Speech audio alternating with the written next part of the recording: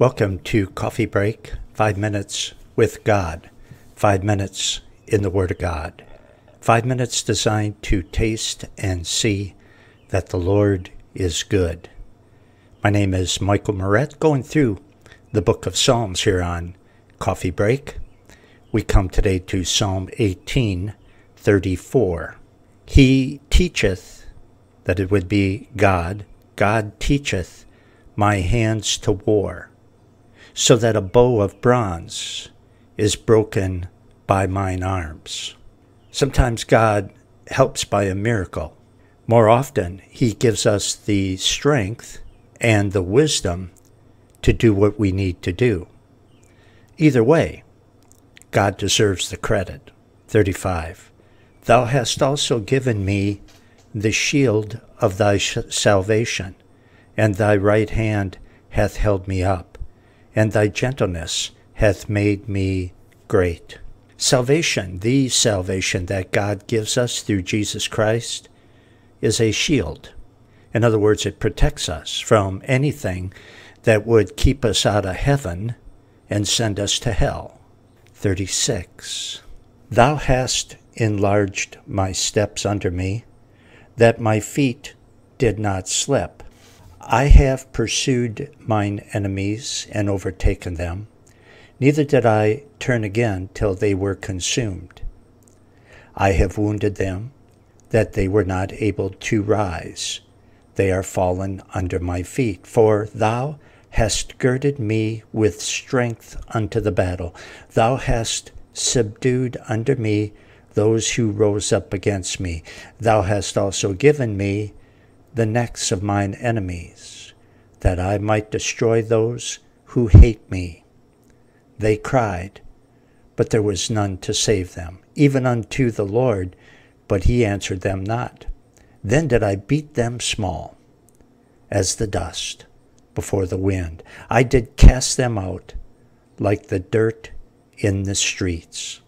So much for what is promoted by Christian psychologists, so-called today. You need to develop the feminine side of your masculinity, guys. Yeah, we have a lot of feminized men, so-called, in modern evangelicalism. David would scoff at that sort of nonsense. Did you read these verses with me? Did you see how God gave David's enemies into his hand and David beat them to powder? You know, if David doesn't do it, it's not God's fault if David doesn't enjoy life.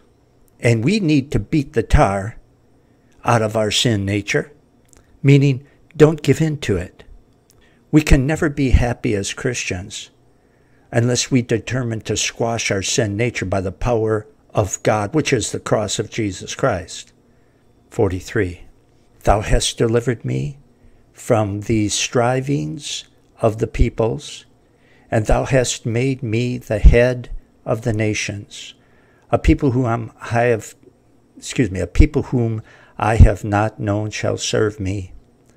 As soon as they hear of me, they shall obey me.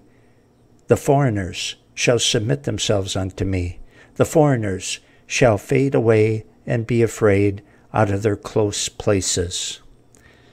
The evidence of God working in David's life, because David was walking with the Lord, because he was so close to God, and God therefore worked through him as he prayed to God.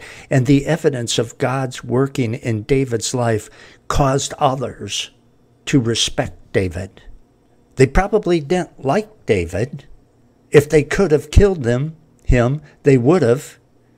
But they didn't dare try because they knew that Almighty God was on David's side.